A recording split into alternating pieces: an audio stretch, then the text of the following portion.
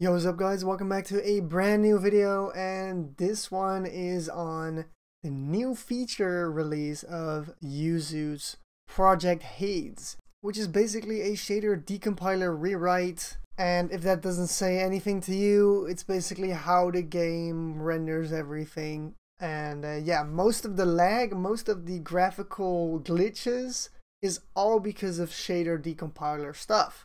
So they rewrote the whole thing, and they basically fixed like 90% of the issues I know, plus the performance is through the roof. So let's get right into the video, but make sure to subscribe, like, and comment down below what you think of this update.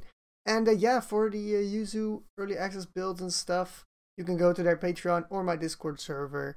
And yeah, there you can chat with me and others, and if you have any problems, join my Discord server and I'll help you in there. Now, this basically has huge performance improvements and countless bug fixes and more, so let's get started.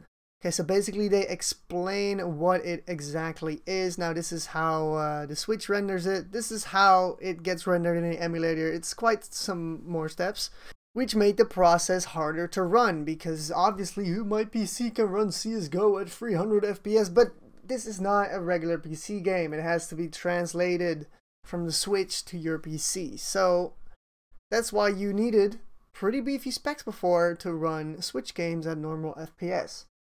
Now normally you would have OpenGL and Vulkan, which are both the APIs. Normally we would have shader cache, but with this whole rewrite my shader caches have been outdated. I recommend Vulkan nowadays, but yeah, let's just read into this and see what we come up with here. Okay, so they fixed these three games to render graphics for the first time instead of a black screen. Also, to render Catherine full body correctly, you may need to disable asynchronous GPU emulation in your Yuzu settings. Alright, so the GLASM backend, I think this is OpenGL, the GL from GLASM. It's only supported by NVIDIA GPUs, limiting the scope of this performance boost, so I guess you can try OpenGL, but I still recommend Vulkan, because that's where it is mostly focused on. They also added something that reduces your VRAM, so it's basically the RAM of your graphics card. And they will cover it in detail in their next progress report, so I can't really tell exactly what they've done. Okay, so now Legend of Zelda Breath of the Wild is fully playable on Vulkan. And yeah, they fixed even more games that render almost perfectly now. And yeah, as you can see, they fixed the lighting and stuff. As you can see, especially here as well. And the graphical glitches in Luigi's Mansion 3, which I've been hearing about a lot, are gone, the glitches, so that's good. Also in these games, the glitches, crashes, and instability is fixed. Yeah, basically it just looks better, as you can see on Mario Kart 8. Tony Hawk now actually shows. And yeah, everything is just fixed, which is nice. Alright, now the most fun part in my opinion, talking numbers. Okay, so their test system has a 1070 16 gigabytes of RAM. This is on Vulkan, and they have a Ryzen 5 3600, which I think is like a 4 gigahertz CPU.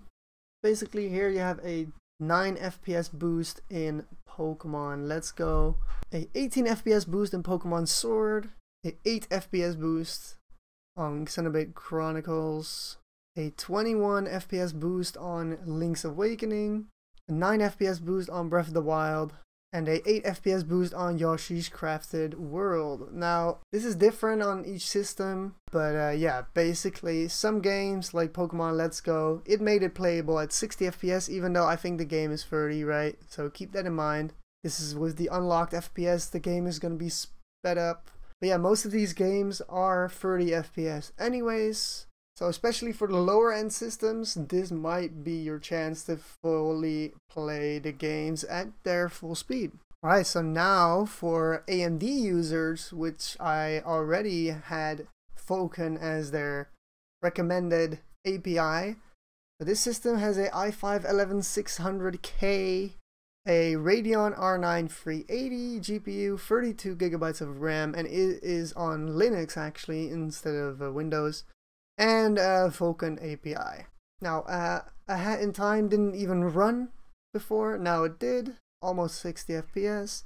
Animal Crossing 4 FPS boost. Breath of the Wild 9 FPS boost. Mario Kart 8 Deluxe has a crazy FPS boost of 45 FPS, which is over 50% boost. Here a 4 FPS boost in Pokemon Sword. Super Mario Odyssey has a 14 FPS boost. Splatoon 2 with a 14 FPS boost as well. Super Smash Bros. Ultimate with a 13 FPS boost, and I don't know what ZLA is, but it has a 25 FPS boost as well. So that is crazy. If you look at this graph on AMD, it's insane. And they will show more performance charts with their next progress report.